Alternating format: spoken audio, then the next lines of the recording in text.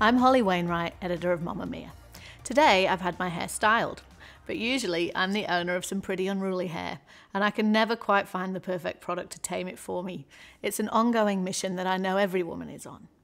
But today I'm here with TV and radio host Yumi Stynes, who has had so many different hairstyles and hair challenges that I can barely keep up.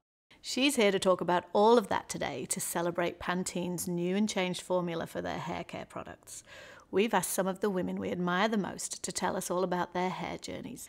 So Yumi, the first shot we have of you here is from your Channel V TV presenting days, and you are with the wonderful Osher Gunsberg.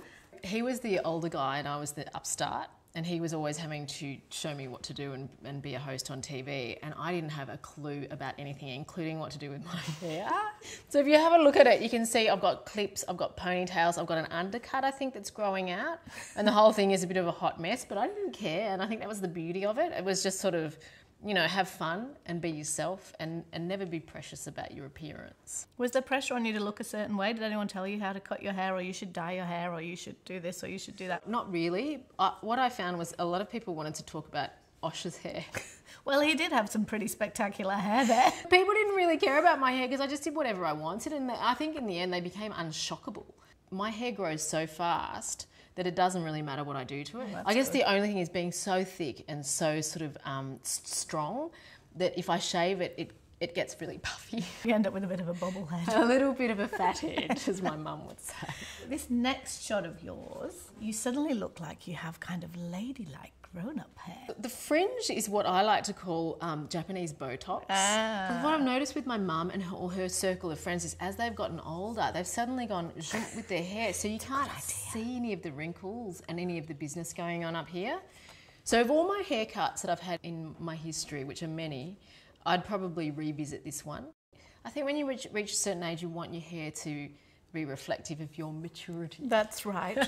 That's right. Felt, what, you don't need to work on being pretty so much, you know, who cares? And then at some point you kind of go, actually, you know, it can be nice to be a bit feminine and to work on that element of your own beauty. It sounds really lame, but it was a nice lesson to learn that you don't always have to just kind of use the most disposable immediate thing at hand. This is you with your husband? Yeah. Are you somewhere fabulous there? Because you both look very happy.